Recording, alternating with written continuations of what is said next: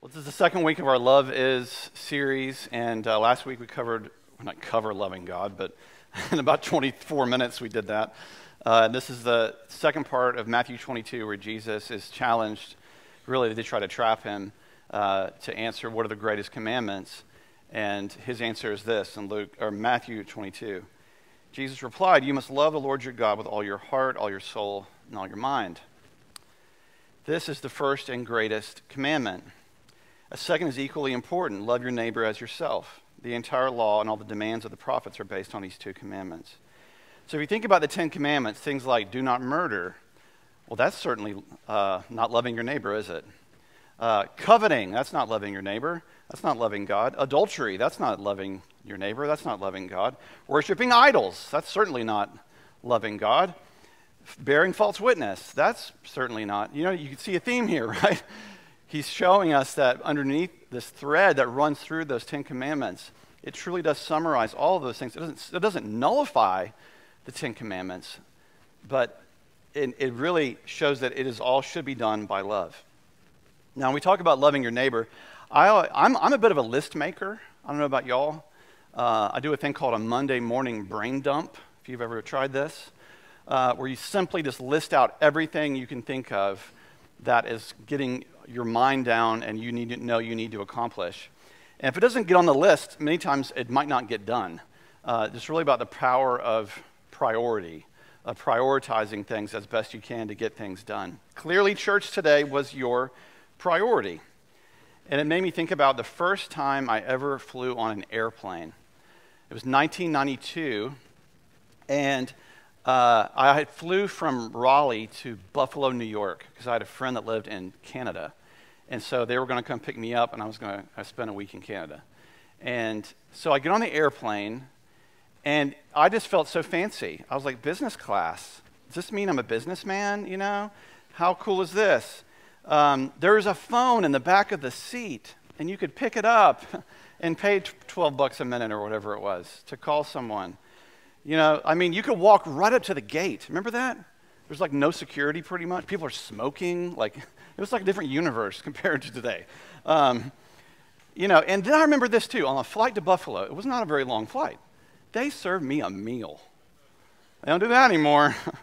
You might get some pretzels. Chicken piccata and broccoli. I remember it this very day. Thanks, Delta. But when you fly, and they probably don't do this anymore. It's usually a video now or an audio thing. But then it was a stewardess or a flight attendant, and they would hold up the seat belts, right? And say, this is how you put on a seat belt. And they help you explain that to you. And they say, in case we're all panicking, these are the exits, right? This is how you get off this place. And then they said something really weird. In the event of a depressurization of the cabin, oxygen masks will descend. I'm like, oh, this is reassuring. But then they said, if you have a small child, put the mask on yourself first. I thought, are these people sadists? What are you talking about? You should put it on the kid first. No, clearly, the adult has to do first what the child could not, right? If I'm struggling to breathe, they certainly can't get there either. And in many ways, you can't give away what you don't already possess. In terms of prioritization, in order for both of us to survive and to live, that had to happen first. You can't share something you haven't experienced, right? And when we talk about loving God and loving your neighbor, it certainly starts with basking in the love of God. So then you have something to share with your neighbor and the world around you. Much of the Christian life is a lifelong reordering of our loves, a reprioritization of our loves. And with God's help, of course, in the right priority. Jesus says, when you love God first, you are then able to equally do this other equally important commandment, which is love your neighbor as yourself. There's a writer named Augustine, who's one of the church fathers from 354 to 430. He was actually a bishop. And he wrote a lot about this theme of prioritization of love, of reordering our loves. And it's a thread through much of his writing and his thoughts. And he said things like this. love of God is the first to be commanded, but love of neighbor is the first to be put into practice. So what he's saying is, yes, you can love God, but that's such an immaterial, unseen exercise, right? It's a very personal thing. You can't quantify that. So, like, others can't perceive that happening in your life, loving God, right? So how in the world could they know? You can't be like, hey, don't bother me right down, neighbor. I'm trying to love God, right? I don't need that right now. Give me a minute, okay? Can't you see that? No, he's saying, if you're going to be loving God, the only way people will see it is how you love your neighbors, right? Ultimately, the fruit of it is that. He goes on to say, since you did not see God, you merit the vision of God by loving your neighbor. By loving your neighbor, you prepare your eye to see God. St. John sees clearly, if you do not love your brother whom you see, how will you love God whom you do not see? And he's quoting 1 John 4 there. When first things are put first, second things are not suppressed, but they're actually increased. I see this a lot in churches over the years. Some people in a family will go to church, some people don't. Some people, they're like, I'd rather watch golf or work in the yard or something. And because they think, if I do that, the rest of my life will be suppressed. I don't get that, but that's a mentality some people have. But no, Jesus is saying here, if you put first things first, second things are actually increased. They're not suppressed. If you make it a priority. But someone's thinking, I'm sure, that sounds great, but I would love for you to try and love my neighbors, okay, pastor dude? If you knew my Aunt Edna or my crazy cousin, you would not be able to love these people, okay? And true, there are some people you meet who just seem unlovable. Or maybe to others, you're unlovable. I don't know. But in every one of those instances, as challenging as it might be, you have an opportunity. For example, when I feel impatient, I have an opportunity to learn patience. When I feel challenged to love an unlovable person, it's an opportunity, right, to grow and to learn about the hard work of love. I have $1 million Christian t-shirt idea. So if I have any benefactors, it's this. God loves you and I'm trying. I know I've used that before, but it's too good to forget. Loving God, I mean, that you can do in your bedroom. That's great.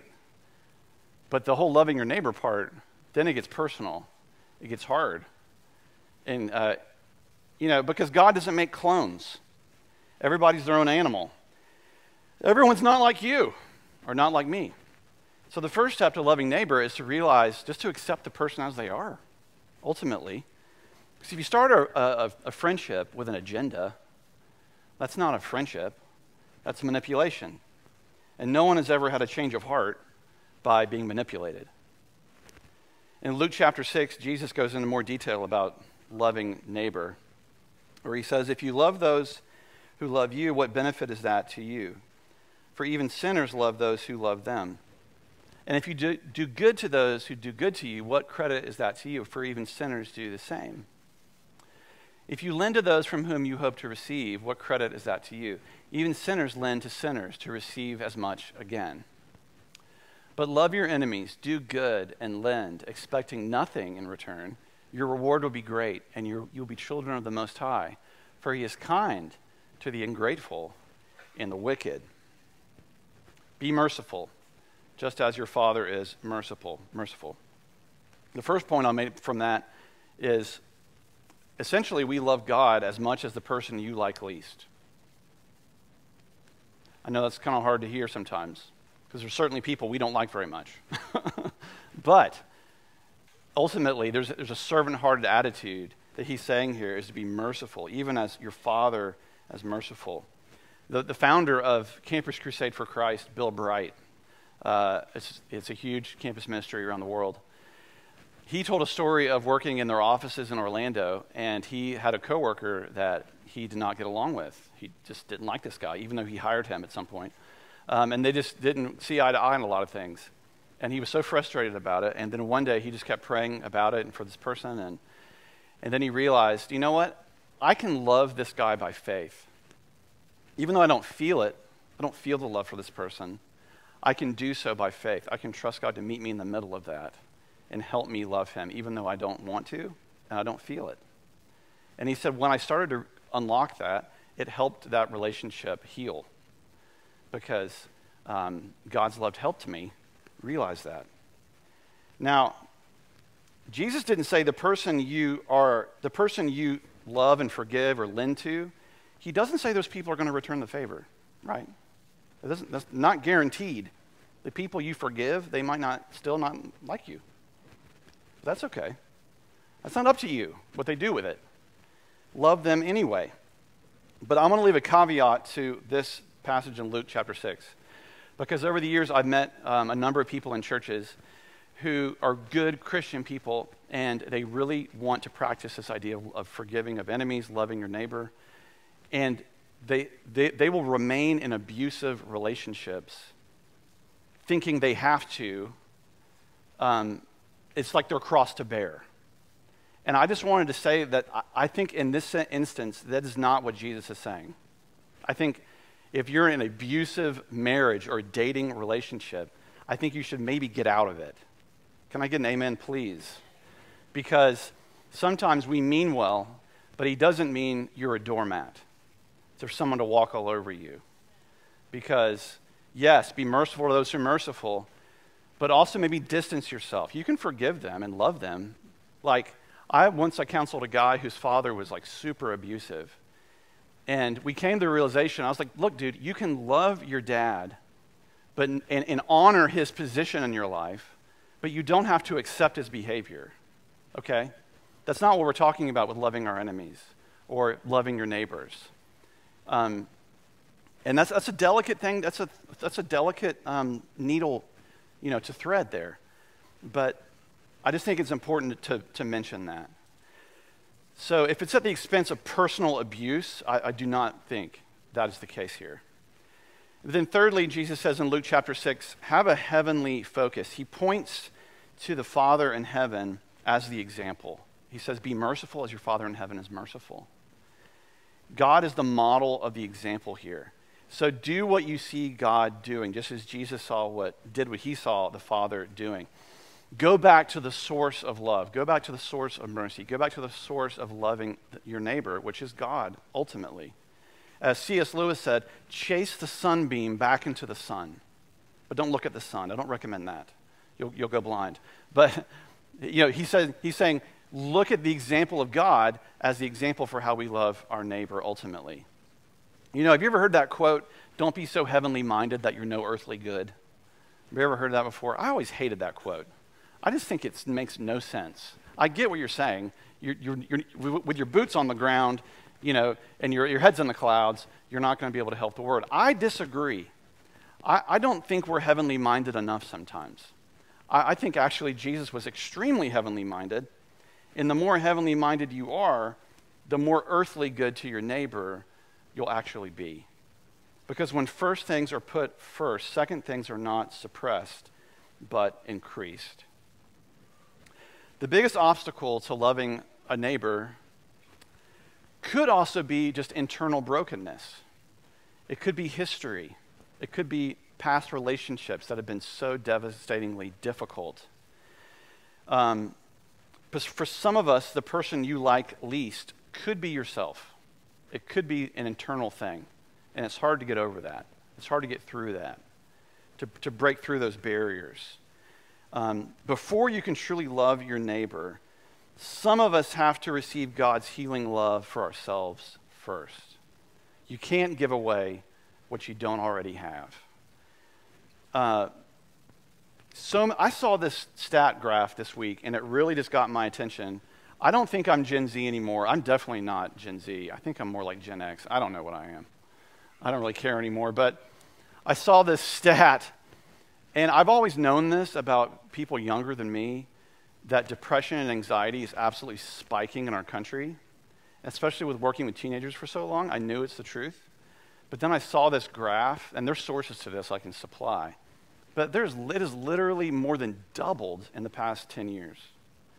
This idea of anxiety and depression is skyrocketed among people in their teens, 20s, and 30s, and I mean all age groups, but especially in those age groups. Now, there's a lot of reasons for this rise. One, I think, is digital communication and how the medium in many ways of our culture has become the message, and how we communicate with each other dictates how we feel. And you can easily get your feelings hurt really quick on social media. You just can. You get misunderstood really fast. And I mean, that's part of it. But what you've heard many counselors say over the years, if you've been to counseling, is that hurt people tend to hurt people. And we carry the wounds of the past, the baggage of the past, and how we treat other people around us. And sometimes this is not your fault.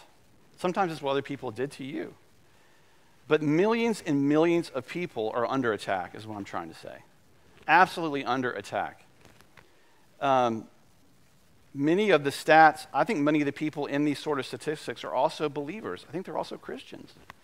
And I think we have to remove the stigma of mental health even more. I mean, I think it is tied to spiritual health in many ways. We're holistic beings. Our whole selves are not just emotion, but your soul is a big part of that. But I think it's okay for you to hear, for you to say to God, for you to say to others, I'm not okay. I need help. I need healing. I need the love of God more in my life. I need to experience it more first. And that's why, you can take that down now. That's why so many revivals in history, one of their common themes is it's people simply basking in the love of God. It's simply people not wanting to leave God's presence. The revivals that were part of the Methodist history for so many years, thousands of people, I mean, they were coming for the presence of God. They weren't coming for a show. They weren't coming to be entertained. They were coming to experience the love of God. Why? Because we're broken. Do you think people back then didn't feel the depression and anxiety? Of course they did. But because deep down, our deepest need is to know that we are loved. I think loneliness may be the biggest epidemic in the world, and that people feel they're alone. They feel they're beyond hope. That you're listening to a voice of fear. You know, these sort of lies that people hear, like you're permanently broken, or that last relationship didn't work out, so therefore you're cursed for the next one. Or I failed in this thing with my children, and I'm never going to overcome it. You could go on and on and on, that you're too far gone. But do you know what all those lies have in common? They keep you from the love of God. They're lies that try to replace the truths of God. This is what the enemy likes to do with people. Oh, he loves it, by the way. He takes things that are sacred and he desacralizes them. He takes things that are important to the heart of God and twists them. It's very manipulative, of course. He's really good at it. Like, your personality, your soul is sacred to God. He wants to remind you of things that aren't true about yourself. He wants to lie to you to make you not believe the truths of God's word. Like, what did he say to Eve in the Garden of Eden? Is that really what God said? Right? Is that really what he said? You can eat the apple, it's okay. You know, he's so crafty about it, but the devil wants to cut us off from the source of the love of God. But hear these words of 1 John 4:4. Little children, you are from God and have conquered the world. For the one who is in you is greater than the one who's in the world. Greater is he than is the one that is in the world. The greater is the power of Christ within you than is greater than any false label you could ever hear about your life.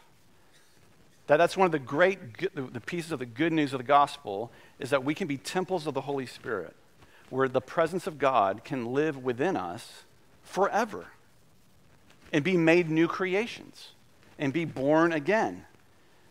And to be reminded that the perfect love of God casts out all fear. You know, earlier I spoke about the power of priority and prioritizing the love of God and love of neighbor in our lives. If you read Augustine, so much of his work is prayers. He's praying as he's writing. Well, why does he do that? Because he knew that he can't reorder his heart on his own strength. He knew he needs the grace and the love of God to help him do that.